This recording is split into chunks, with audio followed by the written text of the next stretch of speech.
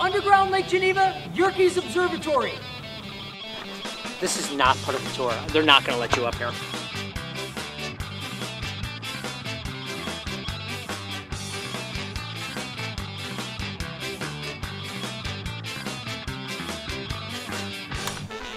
Hold on, hold on.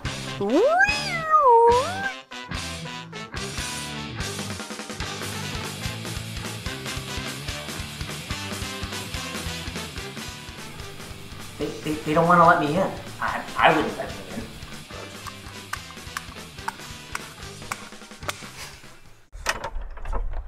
Philip Sassano here with another episode of Underground Lake Geneva. I'm speaking with you this morning on this beautiful day in Williams Bay, Wisconsin, on the roof of the Yerkes Observatory. Not only is this complex on 77 acres beautiful and a historic gem on the lake, what people don't realize, it's got one foot firmly planted in history and the other in cutting-edge R&D and educational outreach.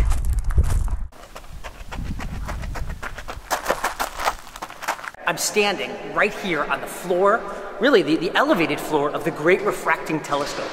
The floor is 73 feet in diameter and is actually one large elevator. It raises and lowers actually so that you can see inside of the telescope lens. And I'm actually speaking to you 2 stories up. Do you have an official position on a killer asteroid? We don't know of anything that's a threat at the moment. I can always say, we don't know of anything. That doesn't mean there isn't something. Oh, great. So you're not sure. We don't even know. Well, we have one of the projects that some of the high school students that have been working with us have been doing involves getting measurements of positions of asteroids to see if they might be. See if there's a rogue out there? Yeah. See if there's one that's going to like ping off of something else and just come our way? Generally the discoveries have come from elsewhere, but our students have been doing a lot of the measurements.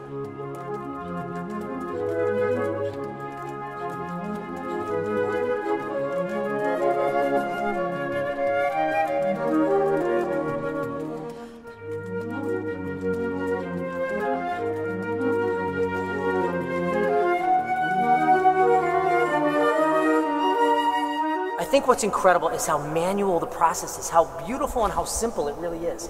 I mean, think of all the famous astronomers and astrophysicists that have used Yerkes to track the cosmos since really the turn of the century.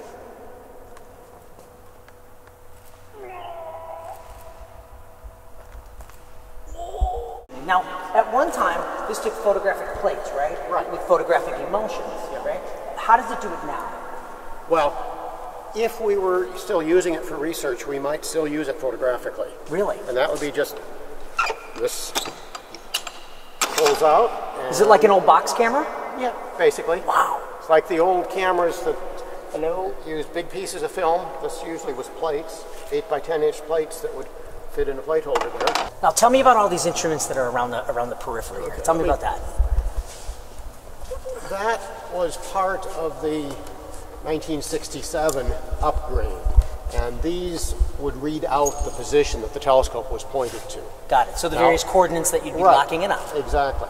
And the electronics for that died. I mean, that was installed in 1967. Right. When the electronics died in around 1990, you couldn't just go buy replacement parts. You couldn't go run out and get batteries from Radio Shack downtown and bring them out here. Right. I mean, these were pretty much standard electronics as of 1967. Got it. But we all know what's happened in the electronics It'd be industry. like looking at the difference between like a Mercury capsule and like a space shuttle panel, right? Yeah. I'm just so wrong all the time. They're always right here. They're right. Oh my. Oh, I think that thing's coming right at us. Can I get some help?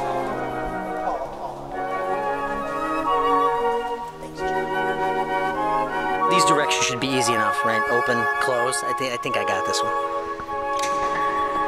Again, still can't believe they're letting me do it.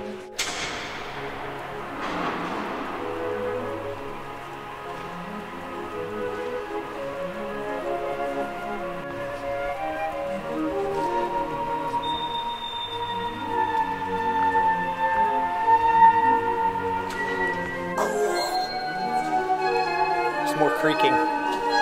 WD-40. I'll make a donation. We're building here the camera for this telescope. Now remember, this is an infrared camera.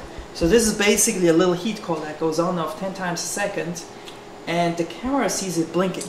And with this motor contraption, we move it back and forth in front of the camera, and that's how we figure out what the geometry is and exactly how it works. Unbelievable. Is this like an extra? Well, this is a test fixture. No, this is going to go on the airplane. Can I have that? No. If you give us For the right price. for the right exactly. There we go. Yeah.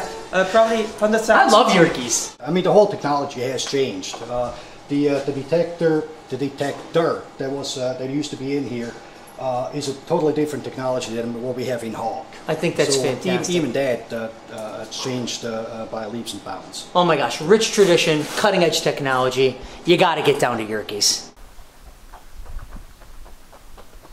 I'm a little nervous.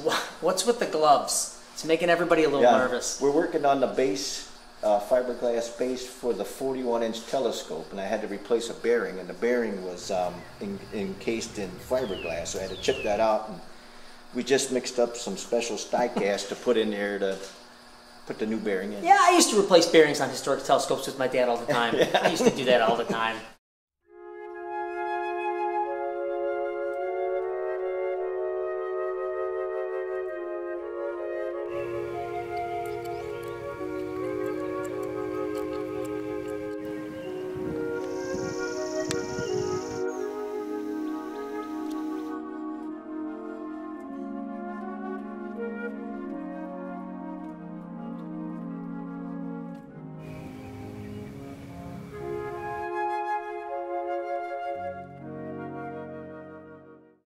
The guy with the big nose originally had a hornet or a bee on it. We think it's John D. Rockefeller being stung to pay for the University of Chicago, but that would have been rude. So they were all eventually... Of course that would have been rude. Yeah, we're not rude. Whenever you chisel a bee stinging someone or a knife in someone's back, that's rude. Cast the bee on the nose, that's rude. Yes. Yeah. How many bees do you think they removed? 12.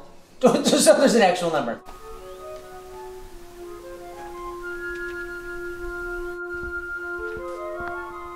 Richard! Yes! What do you know about Cocoon Pulsar Model? It was a movie. Richard! Philip! What do you know about nonlinear condensation? They're not linear. I'm a little confused on this theory on pulse broadening.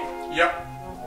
We all are. Richard! Yes, sir. What is the effect of Urca shells? Better than the effect of gamma rays. I thought we were talking about space. Richard! Yes, sir. What do you know about electron scattering in envelopes? You should always stamp them. Richard! Yes, Phil. What do you know about the appearance of dusty H blisters? A little calamine lotion will take care of that.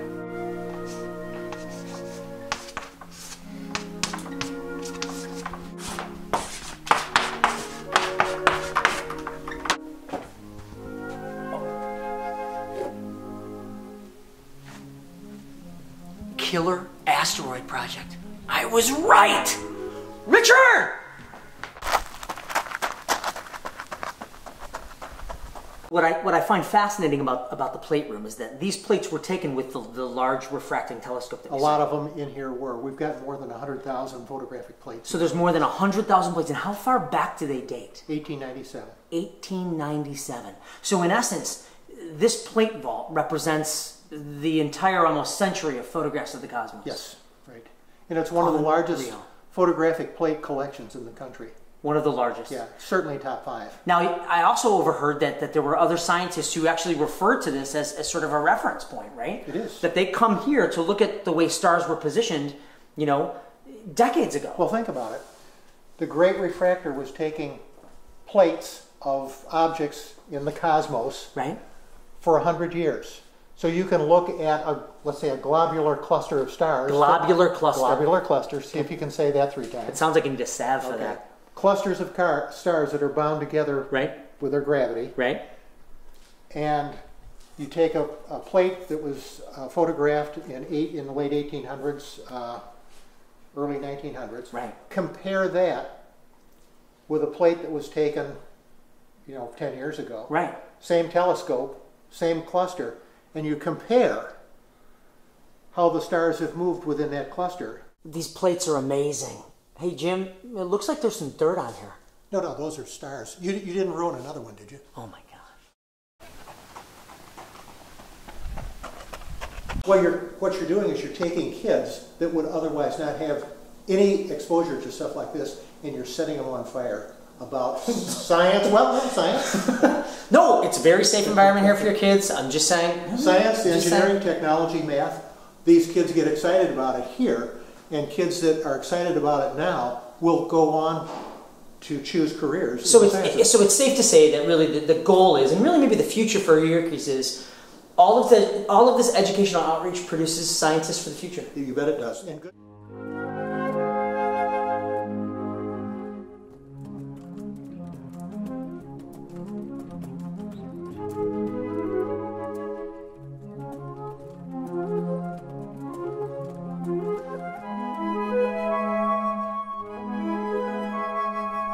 They left me on the roof, alone, with the camera. I've been here for like